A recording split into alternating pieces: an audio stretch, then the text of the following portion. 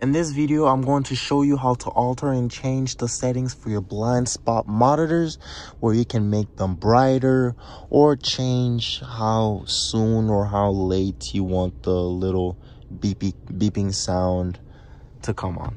All right, so first you go in settings here, and this is for the Gen 12 multimedia system. Second, you're gonna scroll down to driving assist. Oh no, I don't need this. All right, you're gonna go down to driving assist,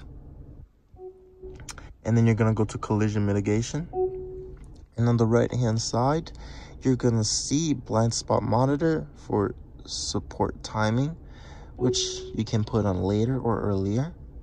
And then you're gonna be able to control the brightness, make it brighter or dim, which I'll show you. This is bright, this is dim, this is bright, this is dim. Probably can't notice the difference, but that's there for you. Step 1, wake up early, gonna rise with the sun. Step 2, get some good, some food in you. Step 3, think real hard about what you wanna be. Step 4,